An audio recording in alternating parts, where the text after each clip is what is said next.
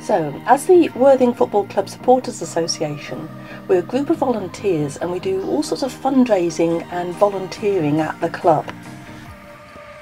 Something we're keen about is to have as wide a football family as possible. People might be interested in playing, supporting, working behind the scenes, whatever it is, we want to welcome everyone in. A great piece of work we've been doing over the last 2 years has been in supporting the club to develop a pathway for girls and women. Now, the idea behind this is that girls and women in the Worthing area who would like to play or support football can be encouraged to do this.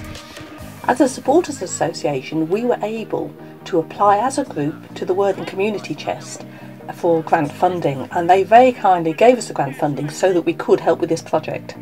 The girls' holiday camps have really been a success, and it's great to see how much the girls have been enjoying it.